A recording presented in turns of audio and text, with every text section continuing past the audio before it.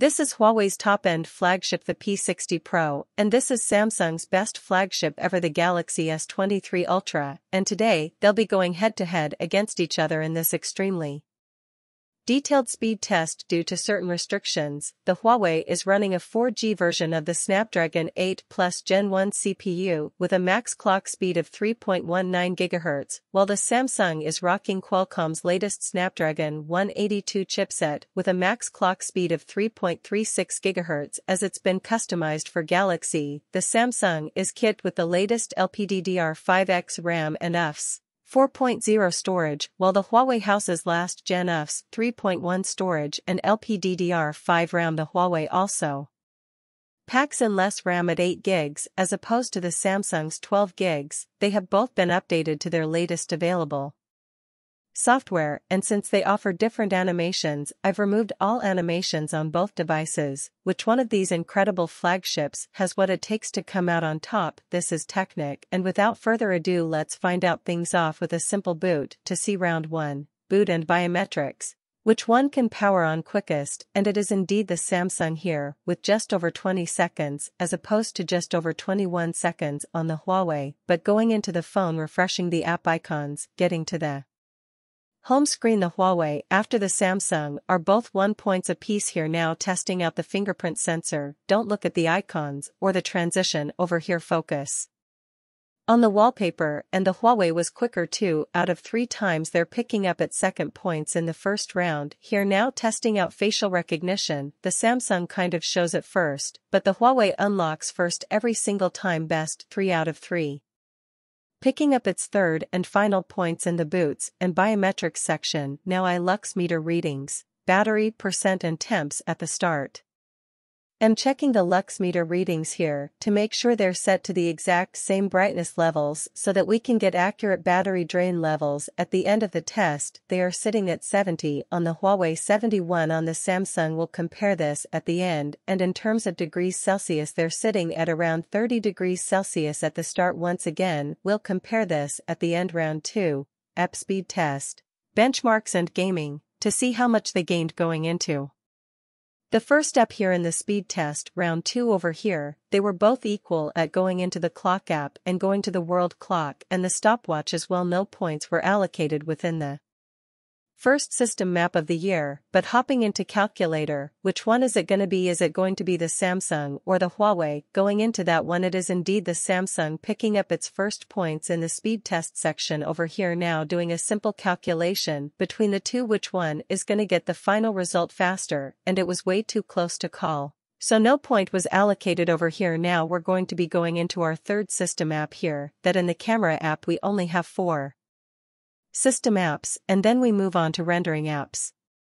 And then we go to third-party apps, and going into the camera app, the Samsung picked up its second point, flipping to the selfie cam. However, the Huawei picked up its first points and taking the snap. The Huawei decided to pick up its second points here, since it saved the picture to gallery at the bottom left-hand corner quicker than that of the Samsung. Now going into gallery itself, to find that picture that we just took, the Samsung picks up its third point going against the gallery very quicker, and his fourth point going into the actual photo we just took quicker than that of the Huawei. Now we're going into our first non-system app here, that being Photoshop Express, so that we can export the photo that we just took. The Samsung now has 4 points, the Huawei has 3 points. And jumping into the actual photo, the Samsung picks up its 5th point. Now we're going to be exporting both of them to gallery, and it was a neck and neck. They literally exports it at the exact same time as it showed at the bottom of their displays, so no point was allocated.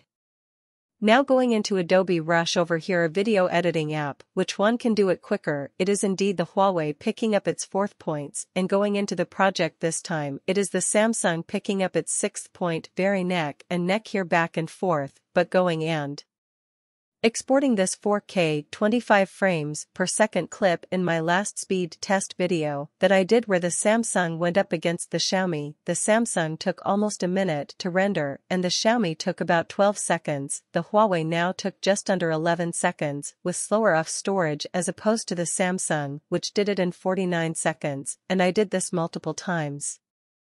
I kept getting the same results, so Samsung just does not really mesh or work well with Adobe Rush. Now going into Spotify, a music streaming app, popping into that one, it is indeed the Huawei, which picks up the points, it goes into the app quicker, and jumping into the song that we're currently playing in the background, the Huawei picks up its 7th point now. For the first time, it is indeed ahead of the S23 Ultra. Jumping into Google Chrome over here, not exactly Huawei's forte, the Samsung picks up its 7th point, now matching that with the Huawei, and doing a simple search within Chrome, it was too close to core, so both of them sticking with 7 points apiece in the speed test section. That being round 2 of the speed test. Now we're hopping into our first social media app, that being Facebook. Jumping into that one, it is indeed the Samsung, which pulls ahead here with its 8 points ahead of the Huawei. And jumping into my profile, once again way too close to court. I did think the Samsung was gonna perform a lot better than the Huawei here, since it is using a much more improved next-generation chip and next-generation storage and RAM modules. But going into Instagram over here, the Samsung did indeed pick up its 9th points, and go into my profile, once again too close to call, many too close to call situations over here between the Samsung and Huawei, though they did both released this year. The Samsung does have new tech in, and going into Twitter, once again too close to call. Hopping into my profile again, once again too close to call. I can't get over how close it is. But things are going to change pretty rapidly, as you'll see right now. Starting with TikTok, the Samsung picks up its first double-digit point, that being 10 points, going into TikTok, playing the video quicker, and going to my profile, it was once again too close to call between the two devices. And jumping into our next app, that being YouTube. Now of course you can't get YouTube natively on the Huawei, so going into it, we're using a side-loaded app known as Gboxit. Still gets in fairly quick, actually just behind the Samsung, but the Samsung did indeed pick up its 11th point because of that. And going into my profile, the Samsung picks up its 12 point. My channel, that is, be sure to check out more contents of mine off this. Now hopping into Netflix over here, it was extremely close, and it usually is neck and neck.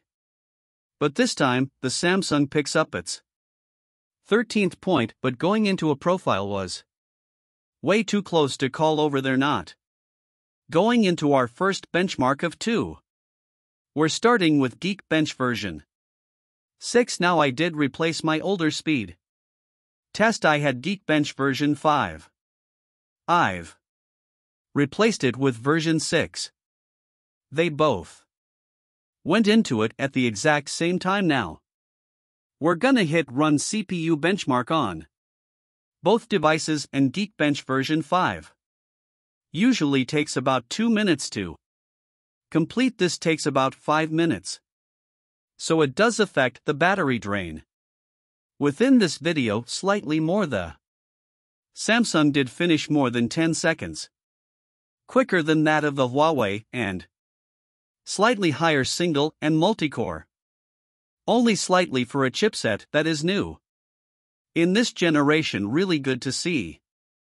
Huawei is still packing quite a fair amount of score over there. And now going into 3D Mark Wildlife Extreme, the Samsung went into the actual benchmark quicker than that of the Huawei, picking up its 15th point, now 7 points ahead of the Huawei. Wildlife Extreme is the same as regular Wildlife, but it renders at 4K, so it's a bit more strenuous. And now, even though the Samsung does pick up a higher score than the Huawei, the Huawei actually finished quicker, and since this is a speed test, it was indeed allocated the points over there, picking up its 9th points, just 6 points behind that of the Samsung. It's gonna have to do something crazy with these last 4 apps, and they are all games.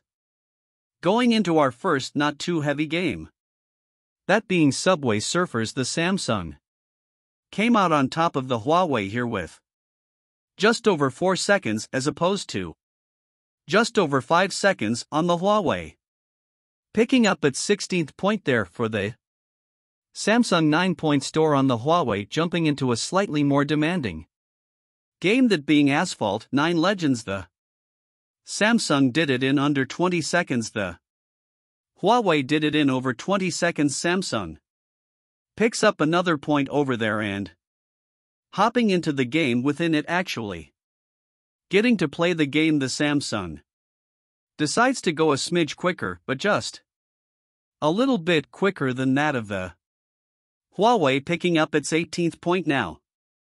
More than double, exactly double that of the Huawei P60 Pro, and going into our last 2 games of the 20 here, last 2 games of the 4 last 2 apps of the 20, hopping into Call of Duty Mobile here does take a little bit longer to load than the previous games that we tested out, just under 30 seconds for the Samsung, and we got almost 40 seconds on the Huawei. Samsung picked up its 19 point, not 10 points ahead of that of the Huawei, and jumping into the practice range over here, which one is going to do it quicker this time? It is indeed the Huawei P60 Pro, picking up its 10th point, but it is still 9 points shy of the S23 Ultra here, and they are very similarly priced devices, and we do have 4G with the Huawei, but the Huawei does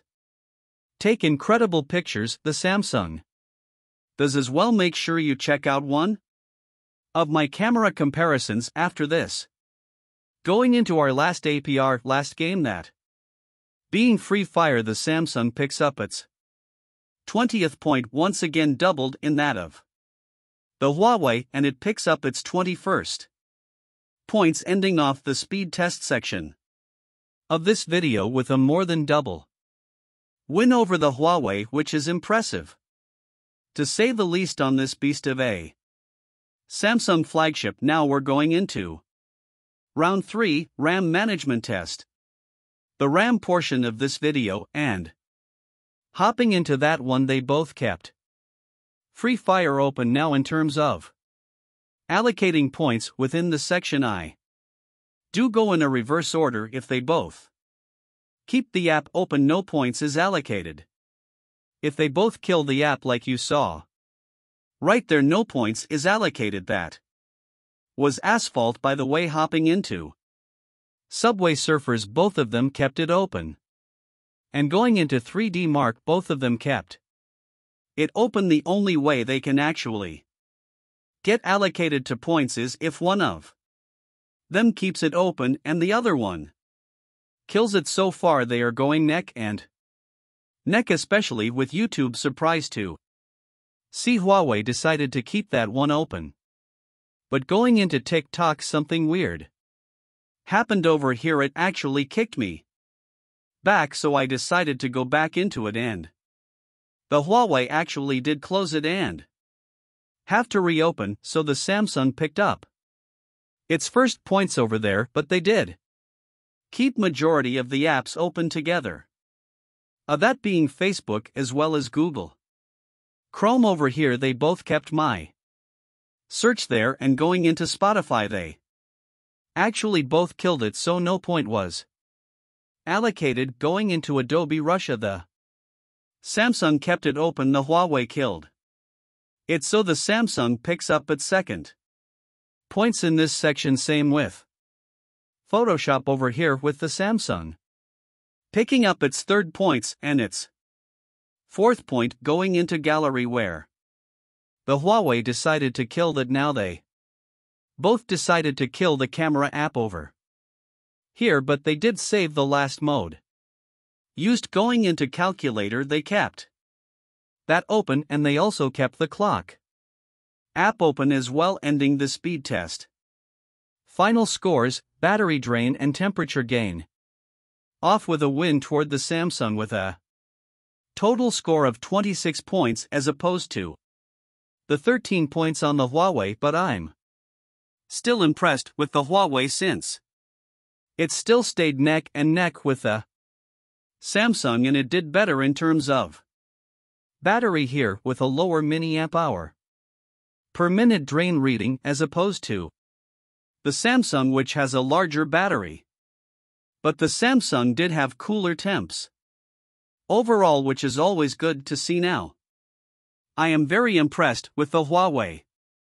Considering it stayed on par with the Samsung, which is using a new and more beefed up chipset as opposed to the Huawei using a lost generation overclock chipset, that being the Snapdragon 8 Plus Gen 1 CPU. They are both incredible flagship devices, and I love them both for different reasons, but at the end of the day, the Samsung still performs quicker in the speed test portion of this video. Let me know your thoughts of both of these devices, as well as which one you prefer. Are you Team Huawei or Team Samsung? This is Technic, and I'll catch you in the next one.